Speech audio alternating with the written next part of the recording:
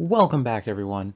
In today's video, I am going to be ranking or counting down the uranium stocks in the same peer group that I discussed the other day by how much leverage is intrinsic in the company and the project. Now, as with last time, this is based on the numbers that I have, the estimates I use, but it again could be wrong and is not investment advice. Although I do want to mention again that I do own some stocks that I will mention today up and down the list. Now, I do just want to point out that there's nothing inherently great about having a lot of leverage or inherently terrible of having very little. This is just about how the projects are structured in relation to today's market cap. So I just want to be clear that there's nothing wrong with being last on the list or nothing great about being first on the list. It all depends with where you think the price is going to go, what your thoughts are on quality versus leverage to the price.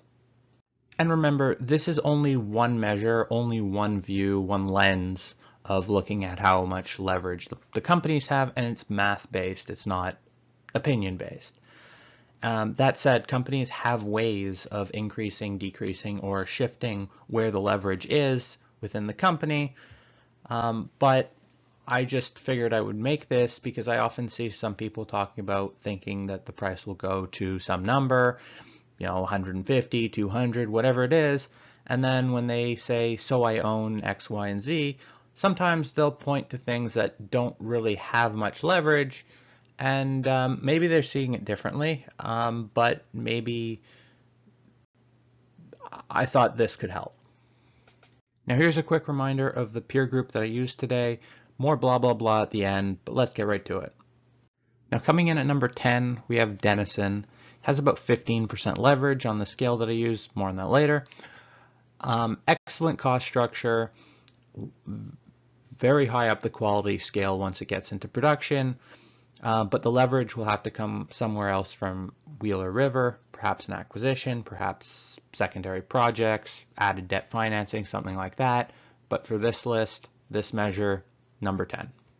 Coming in at number 9 with 21% leverage, NexGen Energy.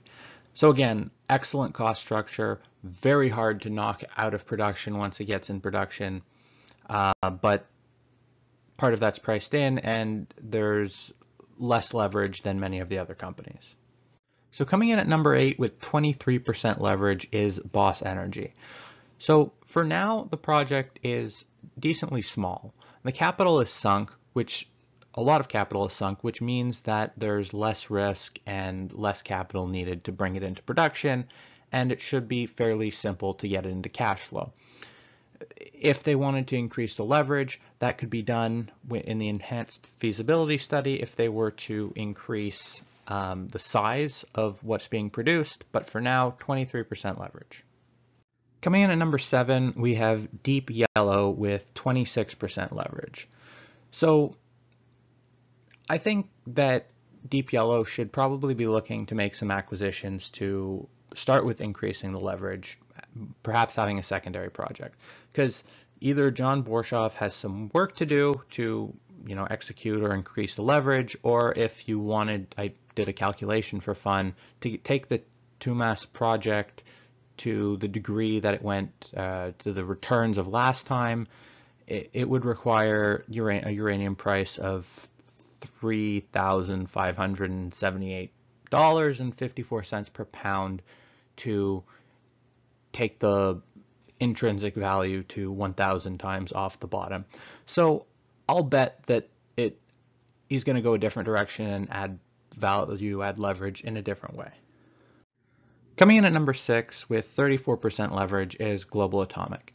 Now this is the highest on the list for what I would classify as low cost producer. Get more to that later, but again, we're not even halfway up the list. So the leverage would either have to come from other projects, DASA extension, or something else to increase the leverage, or debt, who knows. But I do feel that I should note that the zinc asset actually hurts the leverage. If you were to subtract it and look at just the leverage in the uranium value, it would be closer to 62%, but leverage doesn't work that way, so it's 34%. So coming in at number 5, slightly beating out its country rival, is GoviX at 36%. In fairness, this would have more leverage if I included Mutanga, but what I did was include in all cases just the primary deposit for all the companies.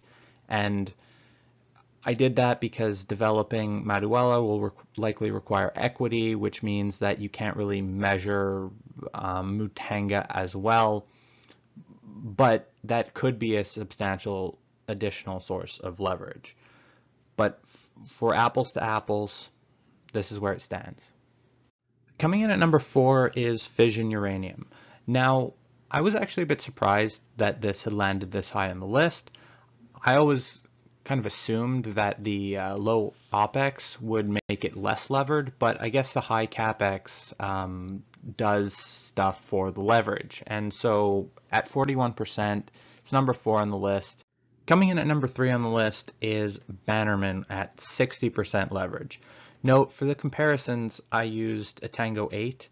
The bigger version has more than double the amount of leverage, but for apples to apples comparison, I thought using 8 was better. And so there's still significant leverage here if the CEO can wield it properly. Now coming in at number 2 on the list is Vimy at 152% leverage. Now this makes it quite the interesting proposition if management can make sure that the market gives them a good price before going into production. Now Vimy has tons of ability to gain leverage to price, and if I had to guess why we're in this situation, my guess would be that the market thinks that capital might be a bit of a hurdle to get towards production, but once that hurdle is cleared, and can be cleared once the price gets high enough, it's very interesting. Now coming in at number 1 with 161% leverage is Forsys. This means if management doesn't rush this towards production, this could, wait, hang on a second. Never mind. Point being, this has tremendous amount of leverage, and if the price goes high enough, again, very interesting if it isn't rushed to production by, well, whoever's manage it once they put a management in place. So why these companies again? Well, they are the ones with large resources, sizable potential production, with technical reports, PEAs, PFS, DFS, BFS, just no BS. Okay, maybe a little BS. But the point is, they're big, they're in uranium mining locations, and they're not the only companies out there, but they're the ones I chose to include.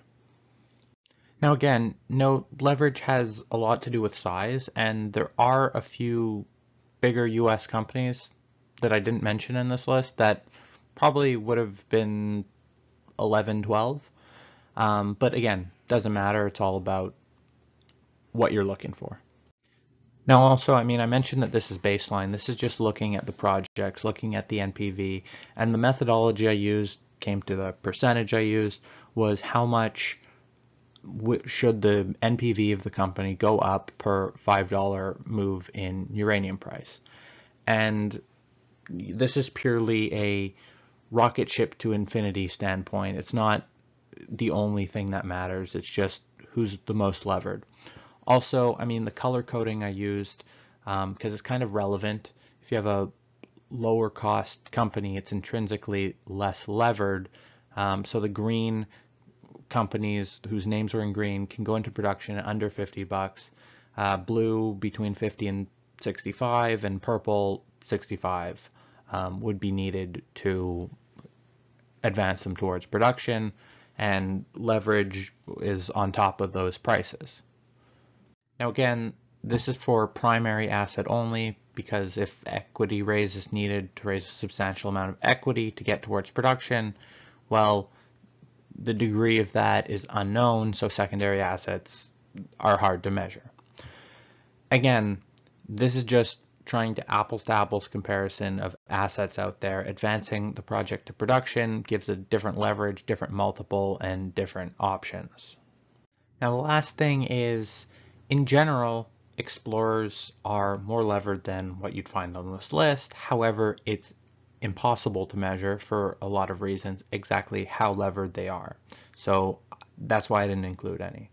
Also note that the names on the list aren't adjusted for how much capital they may need between now and whenever.